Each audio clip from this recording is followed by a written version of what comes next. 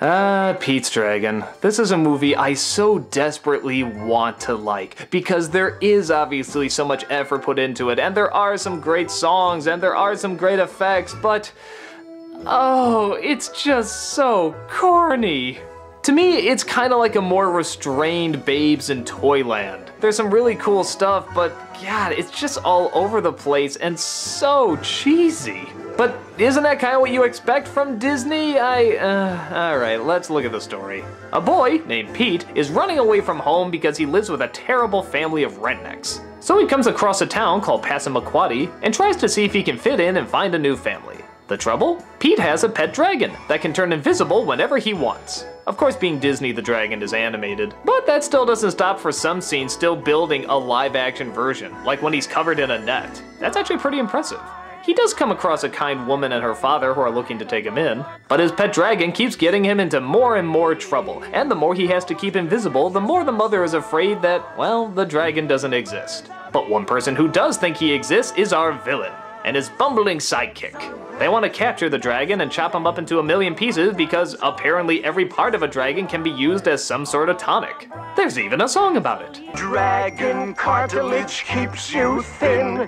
Dragon fat is for burns. A dragon tear will clear up your skin. The number one problem is that unlike films like Ben Knobs and Broomsticks or Mary Poppins, where they never quite wink too much to the camera or never fully let in how cheesy it all is, this kinda does. It's hard to say. Everyone just seems a bit too over the top. Even the kid that's supposed to be sort of the normal nice kid is a little too over the top normal nice. There's nothing much to him.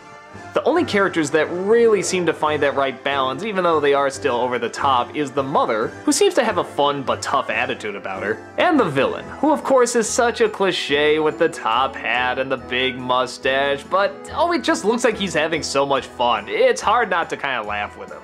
I guess you could argue sort of the over-the-top take on it is part of the charm, but I don't know, for me, it's just a little too silly. Which is not to say there isn't a lot of stuff to admire. Like I said, the animation on the actual dragon is really good. It does lead to a lot of really good effects when they have to make him invisible. The songs are a lot of fun, again, most of them coming from the villain. And like I said, I do enjoy the villain himself and the mother character.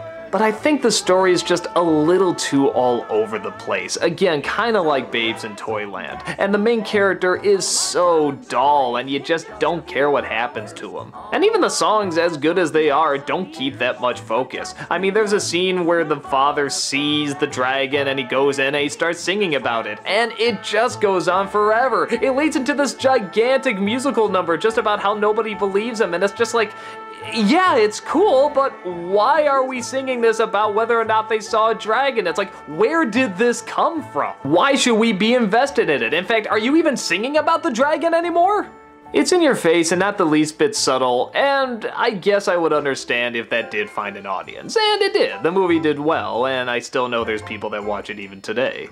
I'd be lying if I said I didn't watch it a few times for the elements I listed before, but anything else I watch it for is more just for kind of mockery of it. I mean, that redneck family is so silly, and these song sequences are so goofy. And everything is just so played up and not subtle that, I don't know, I guess there's sort of something fun about that, but I don't think it makes for technically a well put together film, but rather a giant mess that has some good elements to it. As a whole, I think it's just too overblown. Take it for what's worth and see for yourself.